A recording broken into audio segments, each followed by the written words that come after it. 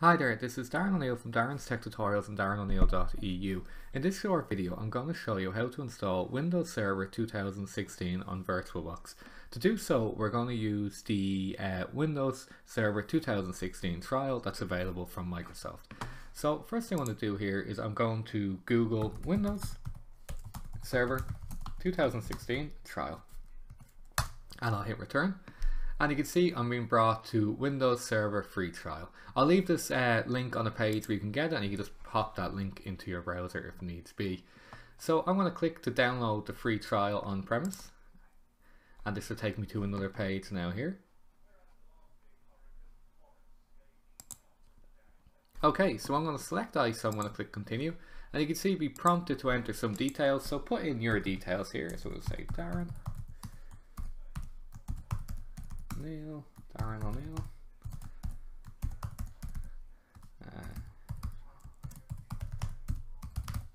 Obviously put in details that are relevant to you.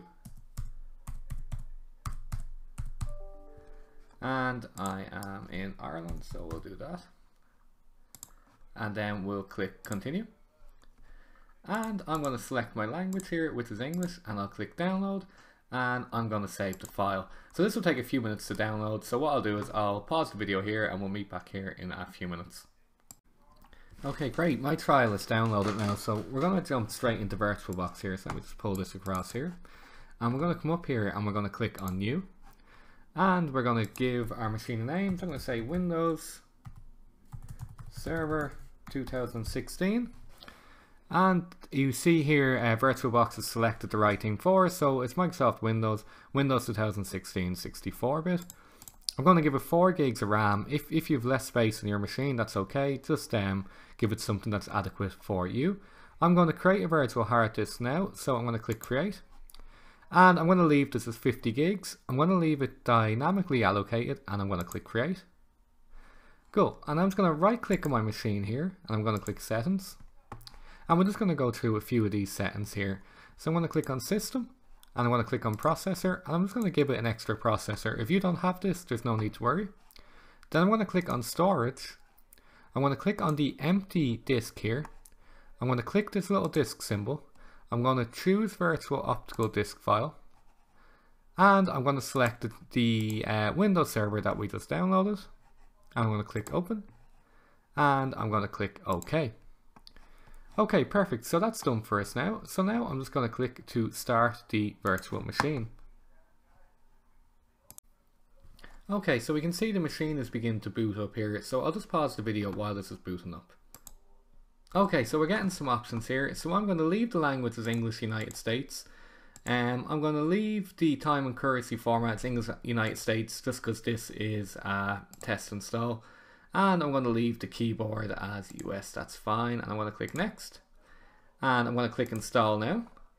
And we should get a few more options here momentarily. So let me just pause the video again here.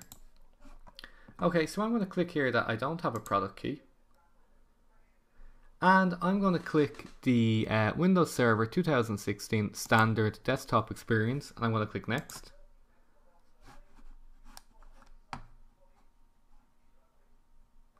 Okay, I'm going to accept the license agreement and I'm going to click next. And here I'm going to click custom install Windows only. And I'm going to select that 50 gig drive that we created and I'm going to click next. And we can see the installer will begin now. So this will take a good few minutes. So what I'll do is I'll pause the video again and we can come back when this is complete.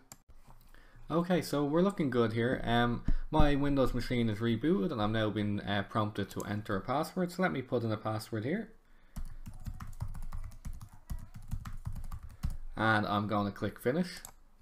And just to mention, if you get stuck in the window, just press the right control key and your mouse will be released.